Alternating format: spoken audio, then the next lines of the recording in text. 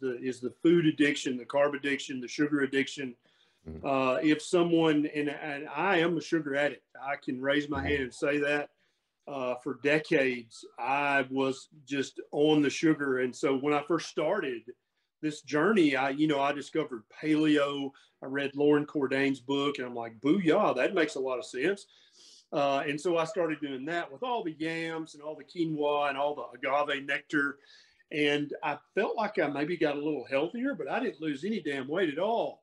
And I was eating strict paleo, but it was too high in carbohydrates, right? It wasn't nutrient dense enough. It was still inflammatory. And so it was closer to a proper human diet than the standard American diet, but it still was not yet a proper human diet. And so I kept researching and looking.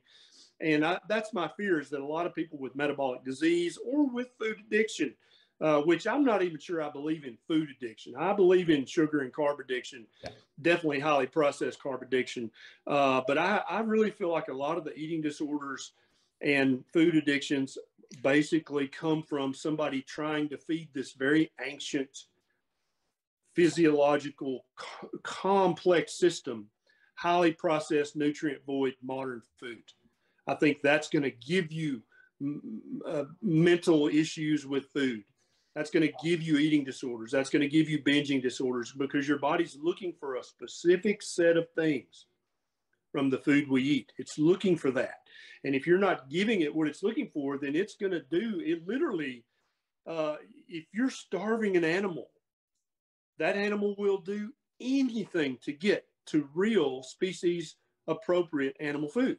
It will chew off its own leg to get to real food, to get to freedom, to get to food freedom. And humans are exactly the same. And that's why I think a lot of these weird things that have developed in the mental health space, it's because you're basically either slowly poisoning your body and mind, or not giving it the nutrient density that it needs, or giving it the false lack of satiety signals, or encouraging the false hunger signals.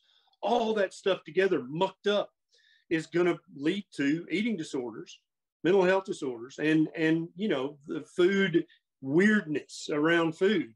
And whereas if you were eating an ancestrally appropriate, nutrient dense, low carbohydrate, uninflammatory diet, and that indeed, there's a dietitian, Michelle Hearn, who had severe eating disorder, severe anorexia. And literally, she's a carnivore now, and she says, obviously I'm still me. I still have the propensity, but as long as I'm eating a carnivore diet, I don't have any of the symptoms. I don't have any of the problems. I don't have any of the pathology of that disease. And this story has replicated itself now hundreds of thousands of times all around the world.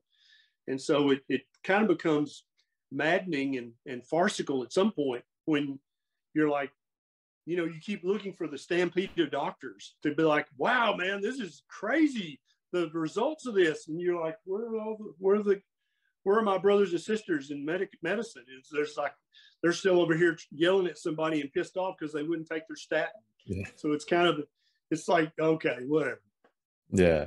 Well, yeah. And so many people ask me, it's just like, well, why haven't people been saying this? Like, why don't more people know this? And it's like, yeah, that's a very good question. And I think it's exactly what you were saying before, is because there's no billion-dollar drug to push behind it.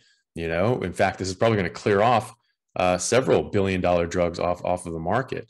And so, there's the financial drive is sort of against us, unfortunately. But I think that eventually the truth will out, and I think it is exactly as you're saying, because this is people are having real results, and they are absolutely revolutionizing their health and their well-being. And I think it's only a matter of time before the rest of the world pick up. A few years ago, I didn't really meet anybody who knew what a carnivore diet was. They didn't know what the hell that was. They thought I was absolutely out of my mind. And now I mention to people when they see I'm only eating meat, they say, well, yeah, I just do a strict carnivore diet. They go, oh, my brother does that, or I know someone does. And now they even know it by name. They know someone who does it. So I think it's already starting to get that grassroots movement behind it.